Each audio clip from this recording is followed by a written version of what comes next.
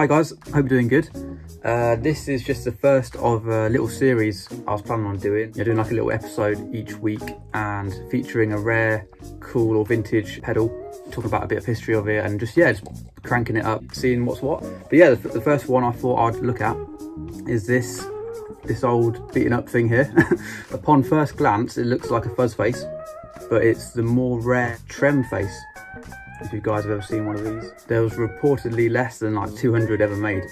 Initially, you see it and it's just like the corners from the Fuzz face enclosure, but for some reason it just didn't strike with guitarists back in like 1969 when they released it. They ended up discontinuing it pretty fast. I don't know why, because it honestly sounds really nice.